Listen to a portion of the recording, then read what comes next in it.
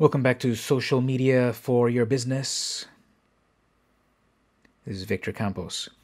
So we've practiced with a little bit of tweeting. Remember, the goal is at least 5 tweets so that you have some amount of content to show that you are a good account to follow. It's been a whole 5 minutes and I don't have any followers yet. What's the big deal? Well, let's talk about some tactics to help us get followers. Some of these will work in a variety of ways for a variety of reasons, and it doesn't hurt to try as many as possible. So one tactic to get followers is for you to become a follower. So I'm getting some notifications on the side over here of accounts that I may want to follow. Maybe I want to follow Drake. Maybe I want to follow the Chargers. Maybe I want to follow CNN. So I can click follow. All of these accounts will get a notification that I followed them, and they may follow back. Most likely not. So these notifications here about who to follow, really they're just for inspiration about what you should be sharing. Here's how you find regular old people. Search. Twitter search is one of the most important features that we will use to build followers. So let's say Victor's Bakery. I'm going to search for the keyword cookies. As I start to type, I get suggestions. I get search terms, hashtags, and accounts. I'm going to ignore all of these for the moment. Simply type a keyword and click the search button or press enter.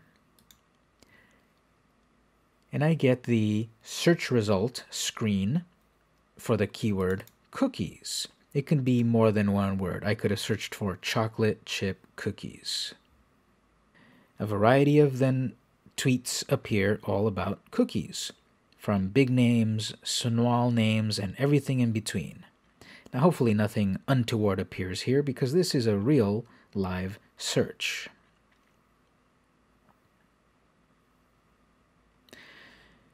So the result of a search here at the top, it gives me the option of top tweets, latest tweets, accounts with cookies in the name or description, photos about cookies, videos about cookies, and more. One reason why you may be looking under more is near you. If I'm a business on Main Street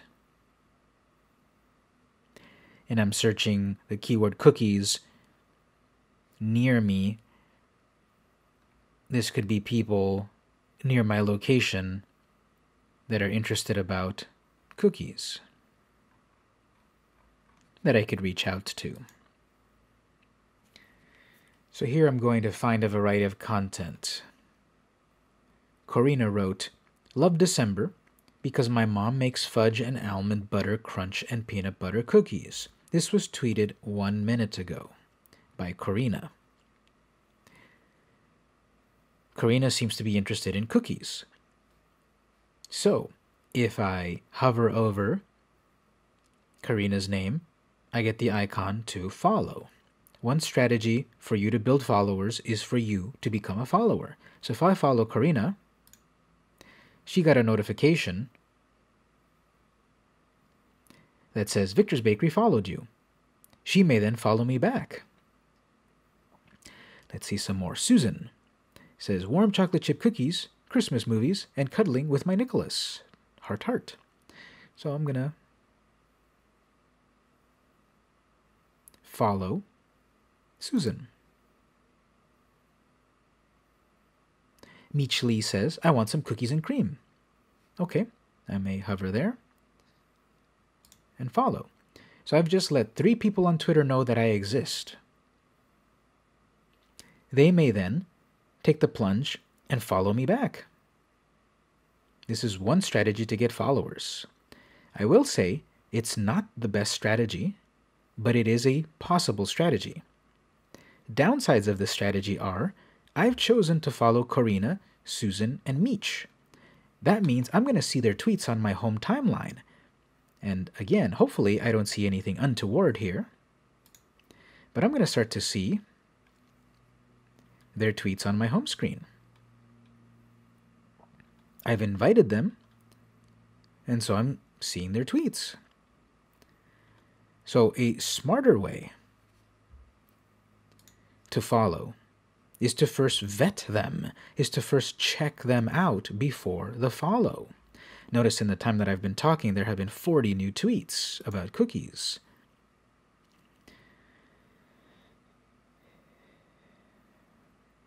So Dan wrote, how's this? I went to the last Jewish bakery in Rhode Island this weekend. The challah was mech, but the cookies were legit. Okay, well, I may want to follow, but perhaps what I should do first is simply click on their account so I can read their full bio there, read what they're tweeting about. And in this case, I'm mostly seeing a lot of political tweets, which I may or may not care about. So if I were to have followed this account simply from one tweet, that might not have been the best, because I'm going to see a lot of stuff I didn't really want to see, perhaps. Not that it's political, but what if it's about baking with very unhealthy ingredients? So the better strategy is to first check out the account before following. Melissa says, I had cookies for dinner, and that's all that matters. Okay, well, if I go look at her account, a little bit of info there, some graphics. So maybe this account might be fine to follow. You'll need to make the decision to decide about an account to follow. So I said previously that a follow is the highest level of interaction. But it may be too high. You may not want to follow a lot of accounts. The next levels of interaction are the icons found below a tweet. The safest way is to simply like. So one way to build followers is to let followers know you exist with a simple like. Emily says, I'm supposed to be reading and doing homework, but instead I am currently baking cookies. So like. Emily got a notification.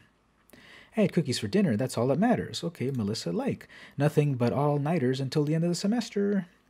Well, she didn't mention anything about cookies in her tweet, but she has cookies in her name.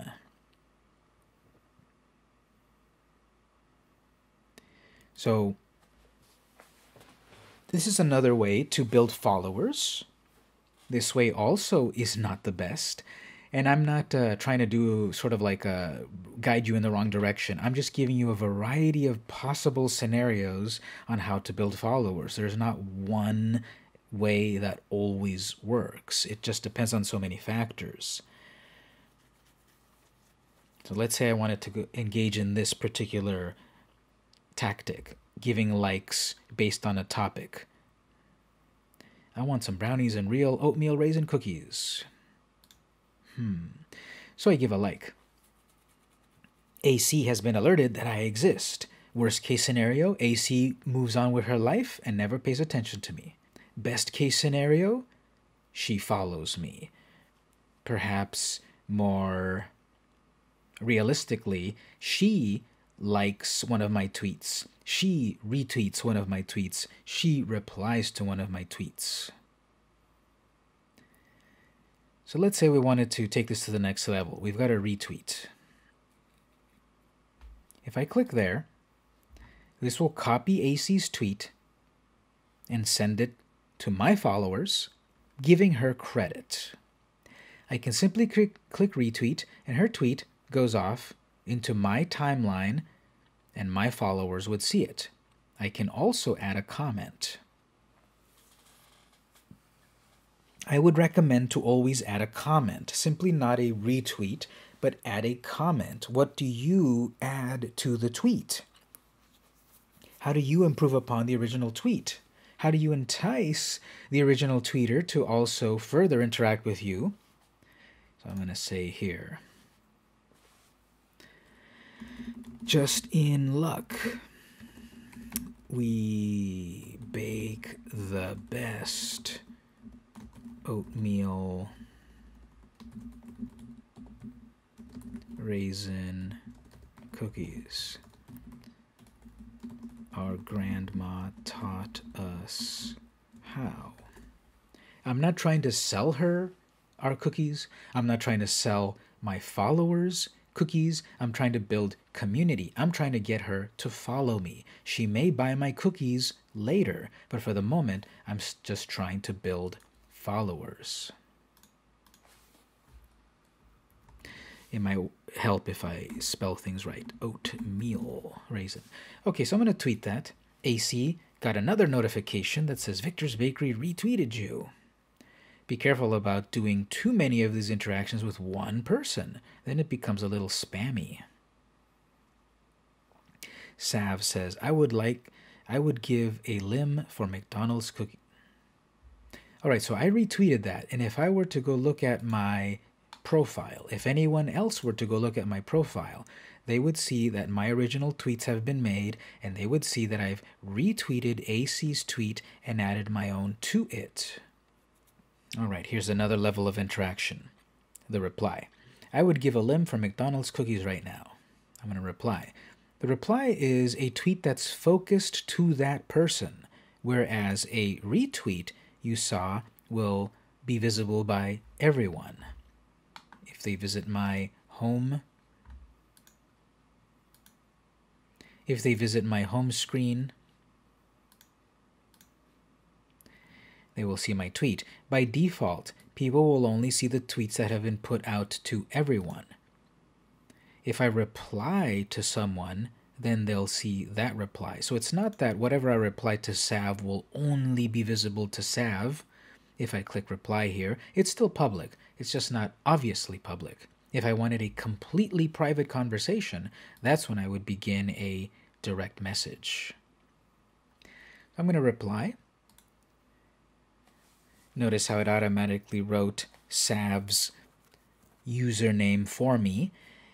And again, a full name can be one thing and a username can be another. She probably wanted Sav, but she had to settle for SX Vanna. So I'm going to say, don't use that limb instead to get one of our cookies. They're 10 times tastier and don't cost an arm and a leg. To further the humor, I can add some emoji.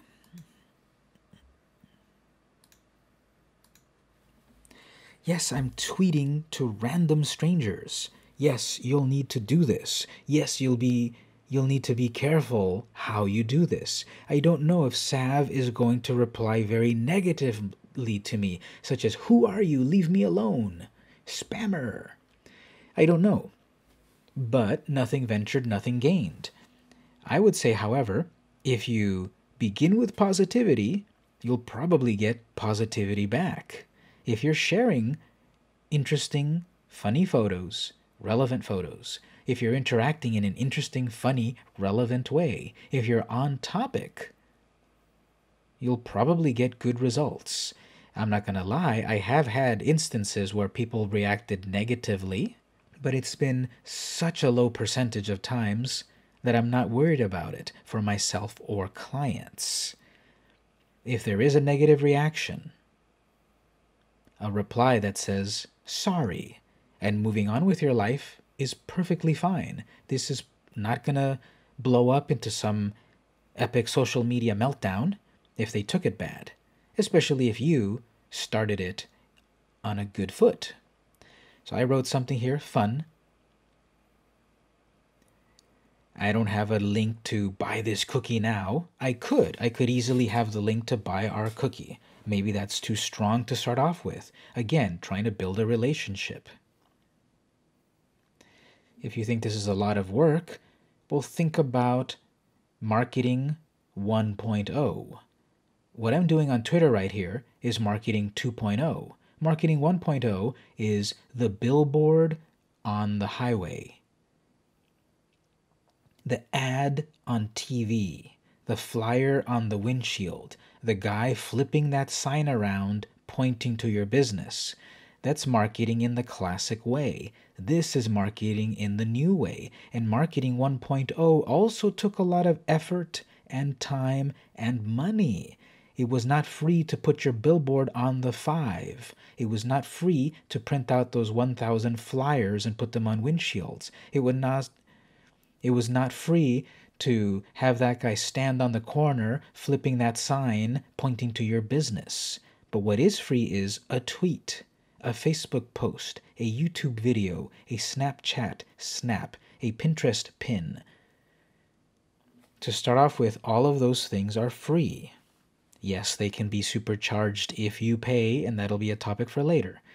But here I'm reaching directly to a potential customer for free. I'm doing it in a positive way, trying to build a relationship, trying to get a follower, because when you build followers and you give them good free content, eventually, most of the time, they reward you with something, with a sale, with a subscription, with something. So the more followers you have, the more positive, the more possibility of that ultimate result. I'm just trying to sell cupcakes. One tweet at a time. Sav got a notification that I exist. So I'm seeing a lot of people, of course, that are tweeting about that topic. And I can search any number of topics and reach real people. In the time I've been talking now, 271 more cookie tweets have appeared. Lol, why did I just make 45 cookies? All right, I'm going to reply to that and say something like, when you get the cookie baking virus,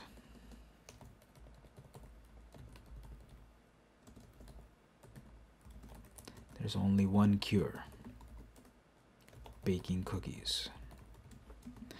With a little animated graphic, perhaps. Let's see if I can find Cookie Monster here. Yep, plenty of Cookie Monsters. That'll be just fine. I'm putting something funny on topic about cookies. Eventually, yes, I want to sell Sage some cookies, but I'm going to start off with perhaps starting off with a like, with a retweet, with a reply or a follow, and eventually a sale. Sage got that notification. Worst case scenario, nothing happens. Best case scenario, I get a reply or some other form of interaction. There is the possibility that Sage may be so outraged that I dared to contact her that she goes to my profile and clicks the button that says block or mute or report. But in my experience, that has never happened if you are positive. Pax, cookie jar full of cookies.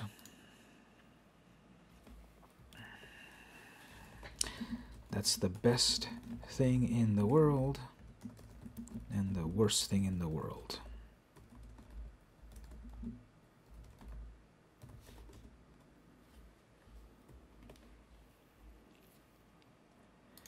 Maybe an emoji or some other kind of graphic. Going back to my home screen. As I start to use Twitter, I'm going to start to get suggestions about who to follow, regular people now perhaps, up here as well. Starting to build community.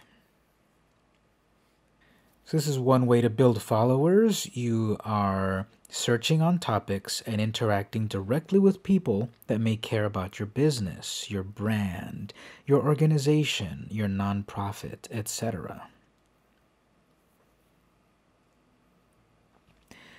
Another tactic to build followers is trends. I'm seeing here on the side these various trends at the moment. Now, I don't want to spoil anyone, so I will not click on the Walking Dead hashtag that's currently playing as I record this video, so I don't want to give that away for people. But there's other topics here that are also hot at the moment. Black Friday, for example. So if I click on a trend, This is just another way, sort of, to search. You're going to see top tweets regarding a topic, accounts regarding a topic, people tweeting on that topic. I can go look at the latest tweets on a topic. Remember that Twitter is global, so you may see tweets in different languages. You often then also have a translation.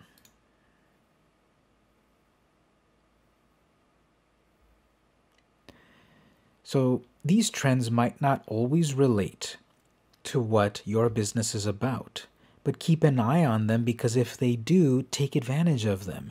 It shows that people are active on a topic.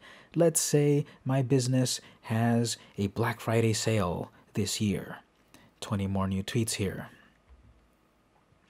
Jennifer says, "Mad, I'm getting paid after Black Friday and Cyber Monday are all already over." All right, so for Jennifer, I could say, "You're in luck. Every day is Black Friday at our online cookie shop." This is not a real website, but I am tweeting to a real person. Obviously, you want to do this for real with your own business, but because this is a testing account, Jennifer, it's okay that I'm tweeting to a real person. Something positive, it's on topic. I'm promoting myself, humor. If the voice of my business warrants it, I'll tweet. So, trends. You can go also to explore changing a trend. The default is that these trends are being tailored for me. Well, I can change it by clicking on change. And now I can say, okay, give me trends based on a location. I want San Diego-based trends because my business is in San Diego. I can switch between different locations, but let's say San Diego will be my current trending location. So I'm getting some trends that spill over to the larger trends, but then I may get local trends that I can tap into. What's happening in Las Vegas? Trends are a little bit different here. If there's a trend that I can tap into, I should. Let's see about the Grey Cup. I usually like to go for the latest view. So if you can post on a particular trend, you should do so. Of course, be careful about wading into some trends. You don't want to post the wrong thing, depending on the trend. We've been trying to get followers by interacting with them directly. Another tactic to get followers is to interact with interactors.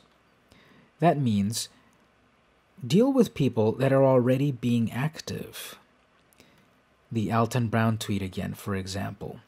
If I click on that tweet, I will get a list of all of the people that have liked, retweeted, and replied to this tweet. All of these people most likely care about the topic of Alton Brown, which is cooking, baking, and such. Hey, my business is about cooking and baking. So Nina wrote something positive to Alton. So did Brandon. Maybe not Panther Lou here, but we can ignore him.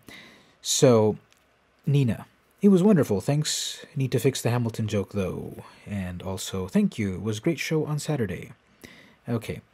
So, we can reply to Brandon, for example. We can favorite Brandon's tweet, retweet it, reply to it, or even follow him. I'm going to choose the reply because this is a higher level. The like is so transitory. It's not bad at all, but it's so transitory. You give a like, you move on, what's next? To some degree as well, the retweet. It does help build your exposure, but you probably don't need to build the exposure of other people very much. So the reply is often going to be the best weapon to get more followers. The way this will work is I'm interacting with someone that's already interacting. 24 minutes ago, Brandon was interacting with Alton. Alton is about cooking. I'm about cooking. My business is about cooking. So I'll reply. Automatically then Brandon and Alton are added to this reply. Alton is being added to this conversation where he might not really need to be part of it, so you can easily remove people from a conversation. And oftentimes you should. If you're going to interact with the interactors, if you're going to use this tactic, remove other people from the conversation that you're not quite targeting. So to Brandon, I'm only replying to Brandon. Thinking in terms about the voice of the business, I could say, I wish I was there. But am I running this Twitter account of this business as a person or as a business? So if we had something like, we wish we could be there. Alton inspired us. Notice I'm not using @Alton Brown. This is not going to alert Alton that I mentioned him in a tweet. Alton inspired us to begin our baking odyssey. Okay, I'm saying something nice. I'm getting into the conversation. In a sense, I'm butting in on the conversation, but I'm doing it in a positive way related to the topic. This is another tactic to get followers. This is one of the tactics that I do recommend much more highly than the other ones. Don't go out blindly following people. That doesn't get you that many followers. Giving and giving and giving likes, that doesn't get you that many followers.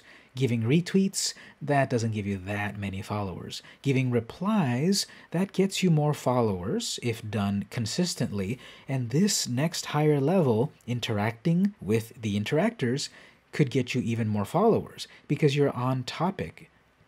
It takes much more work, of course, because then you have to look at the tweets of people that are tweeting to find people that are tweeting to then tweet to those tweeters. More work.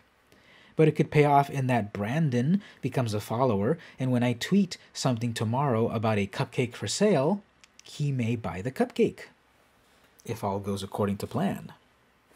What's also effective is to create open-ended replies. To the previous ones that I've done, they've been pretty closed. I want more open-ended replies, meaning I want to ask a question, lead the conversation. What's your favorite AB recipe? Brandon may completely ignore me. Brandon may reply. Brandon may follow. Brandon may like. But I'm getting the ball rolling. Let's see if I find something else with Bon Appetit magazine. Bon Appetit wrote just a basic bulgogi recipe, but in the good way. And then Raul wrote something, and so did Hooray. Raul is more positive than Hooray, so I will reply to Raul. There are plenty of original, authentic recipes online. I can't wait to try something new. So let's get Raul into a conversation. We don't need to keep Bon Appetit in the conversation. I'm trying to get Raul to follow me. The amazing thing about cooking/baking is that everyone can try it, and if you succeed, it's a win-win for everyone. Smiley face, maybe? Didn't have space for a follow-up question and so forth, but at least I have something positive here that hopefully gets the ball rolling. Raul tweeted this 11 minutes ago.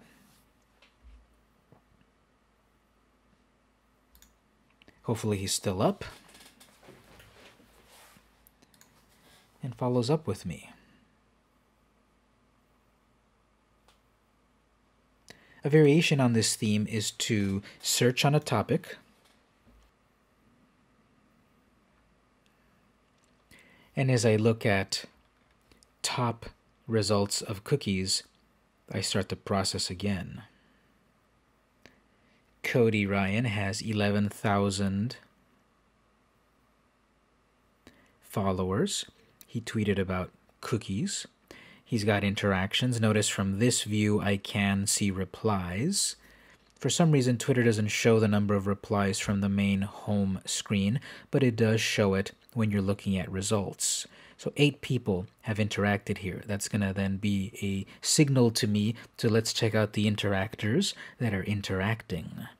I can click on the time of a tweet to see it completely. A lot of these people then are replying. And if I want to try to entice them to follow me, I'll continue on this topic. Molly. But all I can do is dream. So we'll say up here, Cody had said, baking cookies with someone I'm crazy for. Based on that idea, based on what Molly has said, now keeping in mind that she did write that an hour ago, she may or may not still be active or paying attention on Twitter. But I'm going to butt in on this conversation in a positive way. I dream about baking cookies when you can dream about eating cookies. We'll add another Cookie Monster graphic here.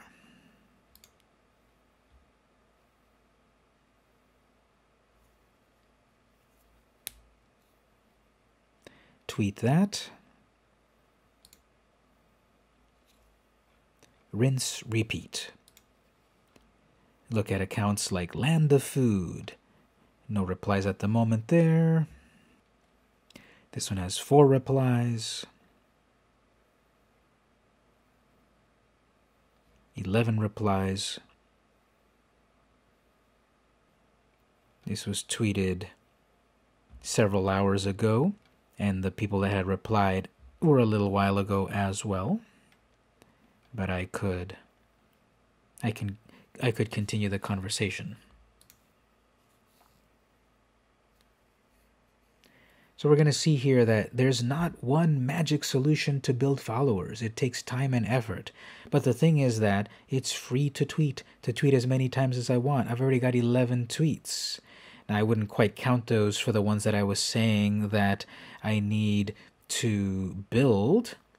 It's a process. I'm going to keep my eye out in the notifications bell here. A number will appear when someone has interacted to see if I've built followers.